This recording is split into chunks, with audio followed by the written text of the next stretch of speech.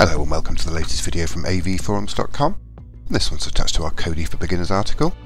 There's a link to that in the description. Today we're going to be looking at how you change the appearance in Kodi, or aka change the skin. And once again we head over to the system menu, down into settings.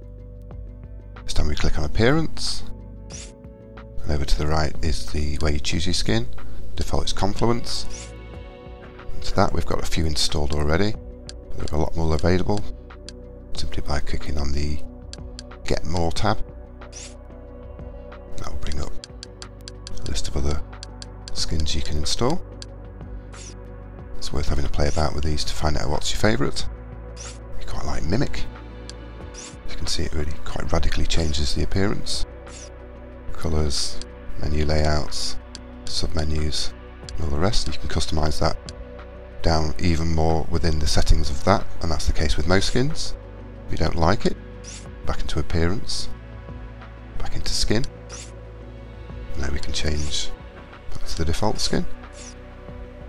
As simple as that. And there we have it. That's how you install a Kodi skin. I hope this has been helpful for Kodi beginners out there. Remember, you can check out more reviews on avforums.com/reviews. Check out more videos at avforums.com/videos. You can also follow us on Twitter. And why not like our Facebook page? Thanks for watching.